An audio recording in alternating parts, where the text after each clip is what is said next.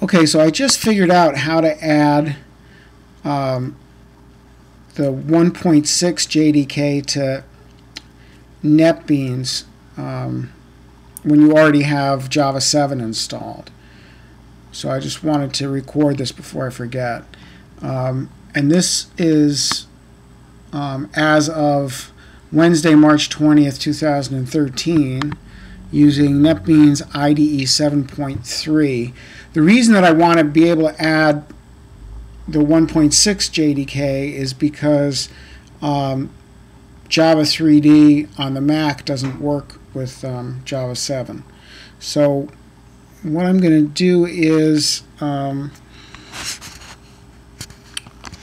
control click here on the project that I want to, because I want Checkers 3D is, uses the Java 3D classes. So I'm going to I right click on the package and I pick properties here, and then I go to the library.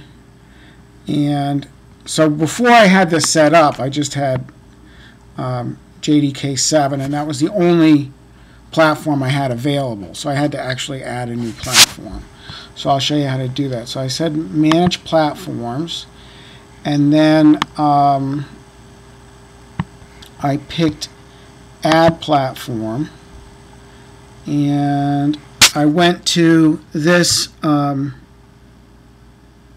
file. And actually the way I got here was, I'm gonna back all the way up. I went to System, Library,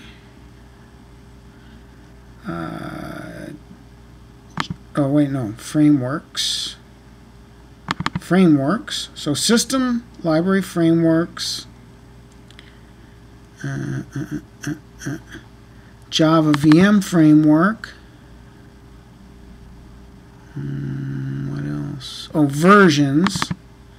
And then I picked version 1.6.0, and you notice all these guys are grayed out. So when I picked home, I saw it liked that. So let me choose that.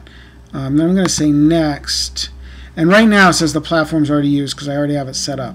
But what you would do here is just actually at this point, if you don't have this installed yet, the finish button will turn blue, and you can just click the finish button, and that'll add it. And then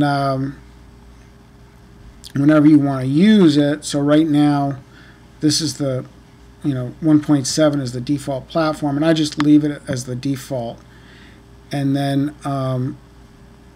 when you go to, I'll just leave this okay for a second just to show you. So right now I'm using 1.7, and when I try to run Java 3D, it complains. Java VM warning, whatever that business is, AWT not found. So there's stuff getting loaded in the wrong order or something, I don't know, that has to be fixed.